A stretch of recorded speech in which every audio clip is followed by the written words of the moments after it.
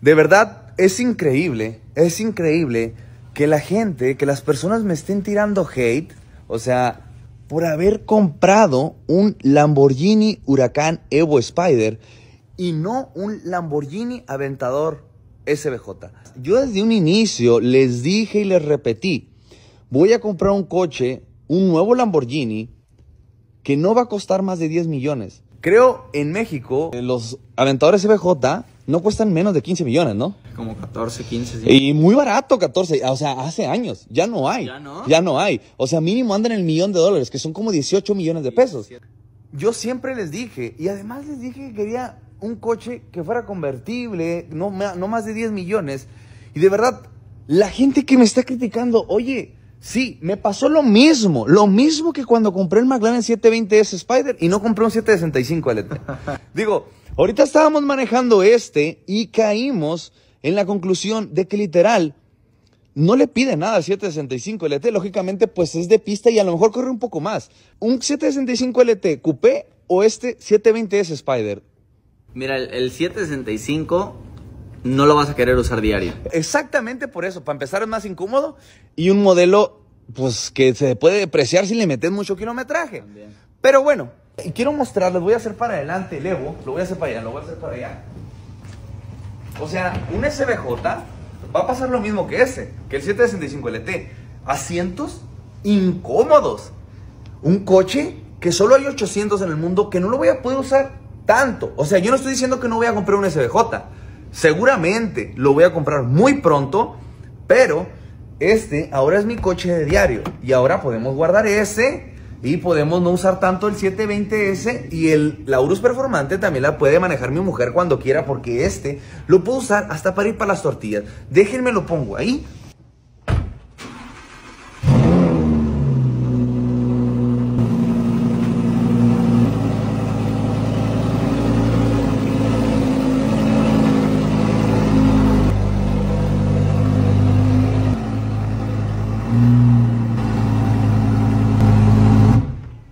A ver, creo que así se ve mejor, Asientos cómodos.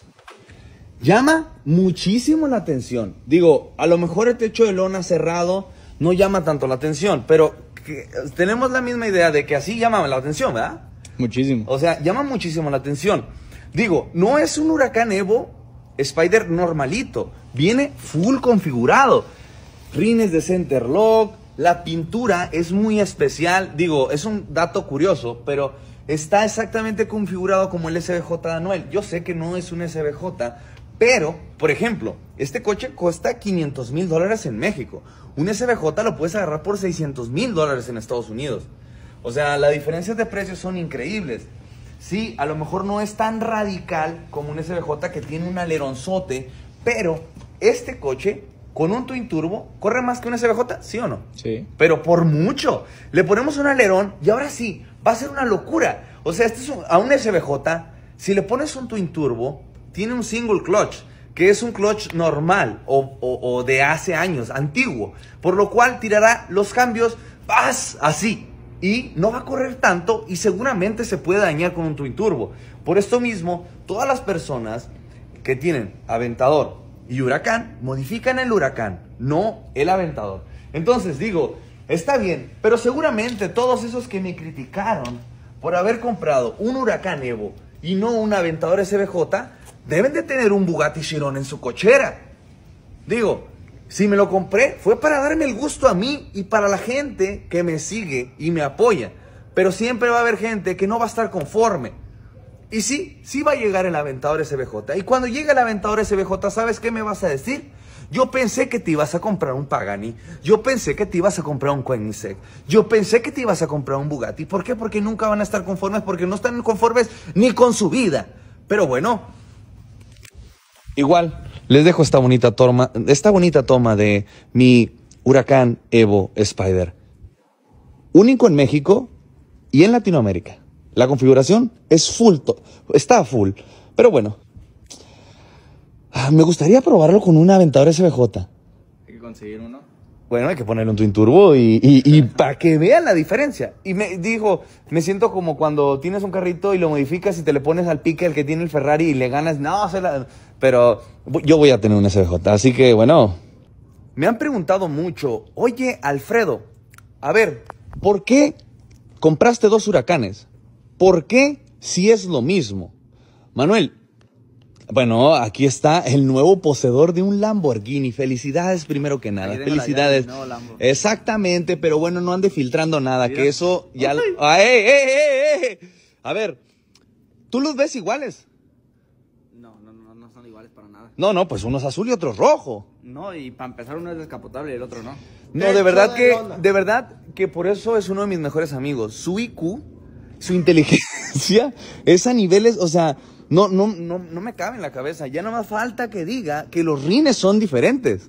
Sí, porque son de otro color. Exactamente, o sea, digo, a ver, yo creo que tenemos que decir detalladamente las cosas que tiene diferente uno del otro. Para empezar, el año 2017 contra 2020. Un 2020. Esta es la evolución. O sea, literal, por eso se llama Evo, ¿no? Huracán Evo. Huracán Evo. Digo, quitando que uno es techo de lona y el otro es coupé. La simple... Oye, uno es tuyo y uno es de Manuel. Ah, bueno. Felicidades, Manuel. Felicidades por tu Lamborghini Huracán Evo Spyder rojo. No sabe ni de qué color es ya. Amarillo, güey, tu techo de lona, ¿no? Ok.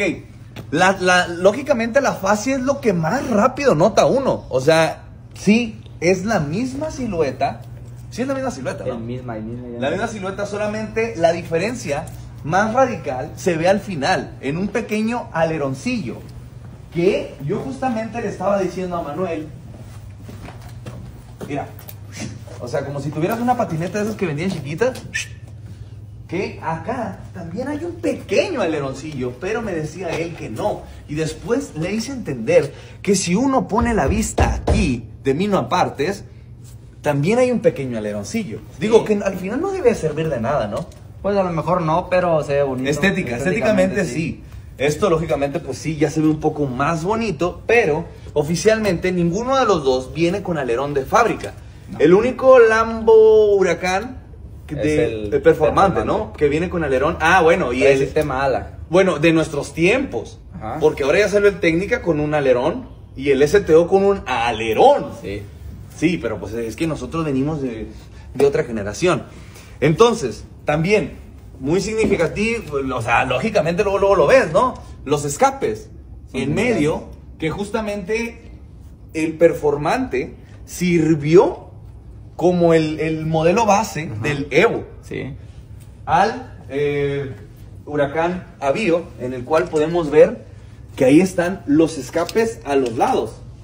Pero hay muchos huracanes de este modelo que justamente se los ponen aquí.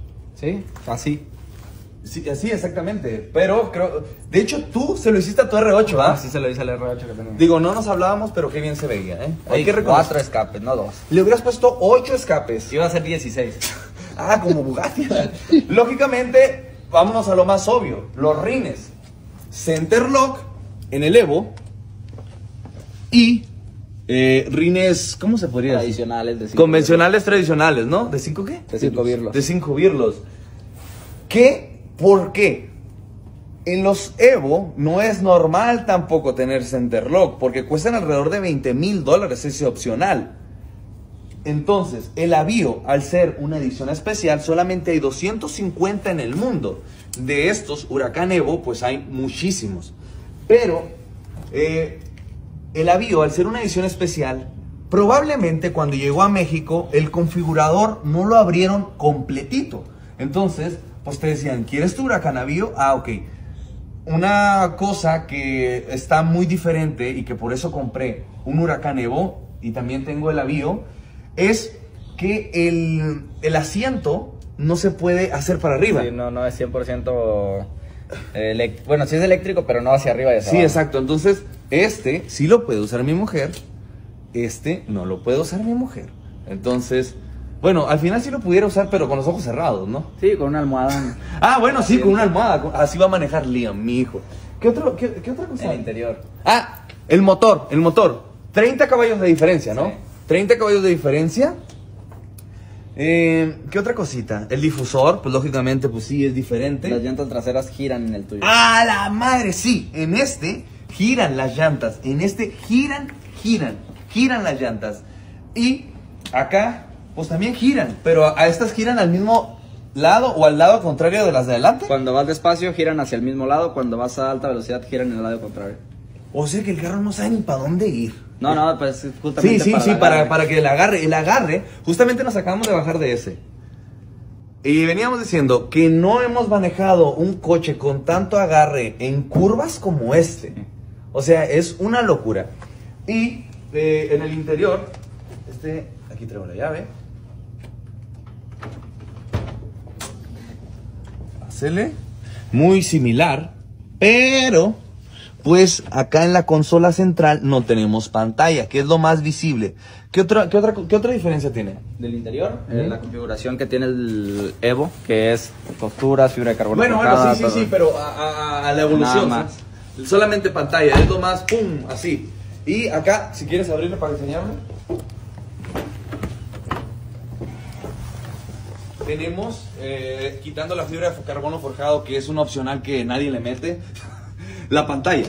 La pantalla, pero al final es muy similar por dentro, ¿no? Sí. O sea, la evolución en sí fue por fuera para que tuviera mejor agarre, mejor manejo. Mejor aerodinámica. Sí, mejor aerodinámica.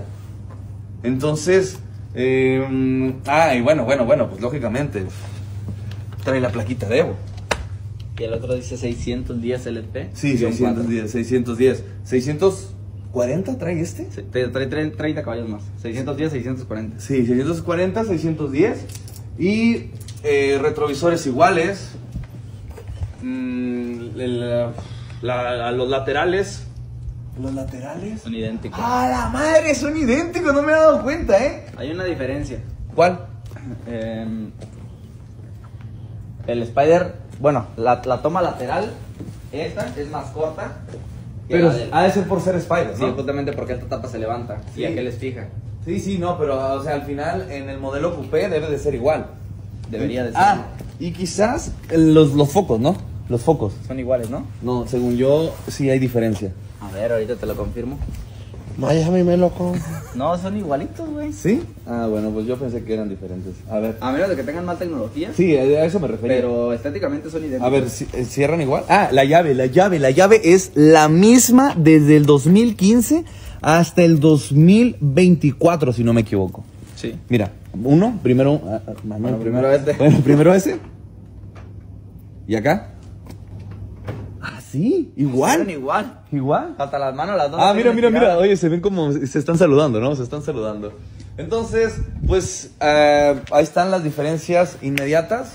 La enfrente y el trasero, aleroncillo, rines, color, lógicamente, y interior en pantalla.